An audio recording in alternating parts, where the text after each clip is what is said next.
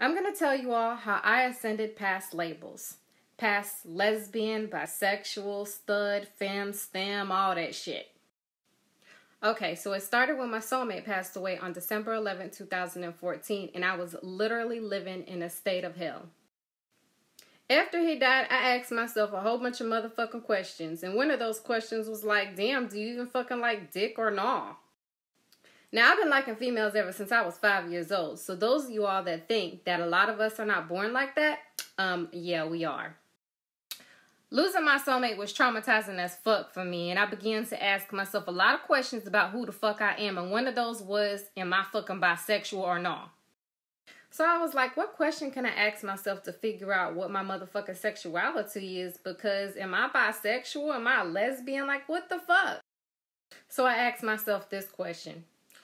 What is it that makes you bust a nut? And the answer was motherfucking pussy. Women.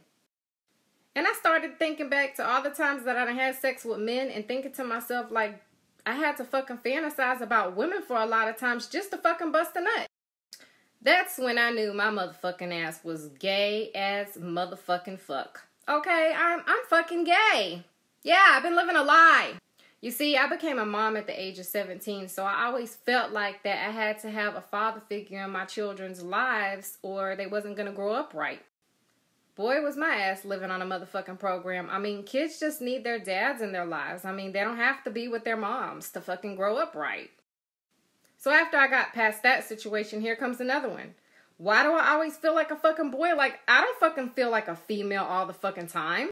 So then I went and bought some nigga clothes to see how I fucking feel in them, and I felt fucking fantastic. I was like, yeah, I could do this motherfucking shit. This is me. Then I was having these days where I was fucking wanting to beat my face and fucking wear dresses and shit, and I was like feeling super fucking girly, and I'm like, what the fuck is wrong with me? Then I started feeling like, damn, Angie, get it together. You need to make a fucking choice. I started feeling like I was living a fucking double life. I even considered throwing out all my girl clothes and just like having a closet full of fucking nigga clothes. Like, yeah, I was gonna throw all them bitches out. But then I was like, if I do that, then I gotta walk around with my fucking boxers on and like be a fucking nigga that day. So after going through that phase for a couple of fucking months, it finally hit me one fucking day. Angie, you don't have to fucking choose. I can be super fucking girly, or I can be a straight fucking nigga out here. And that's perfectly okay. There's nothing wrong with being whoever the fuck that you want to be. If you want to be a fucking unicorn or a fucking mermaid, be who you are and fucking do it well. Fuck what anyone has to say. That's why I don't do the title shit. I don't like to classify myself or categorize myself in a specific fucking title. I am who the fuck I am. I am a being and I am a soul. And I am inhabiting this body just this fucking lifetime.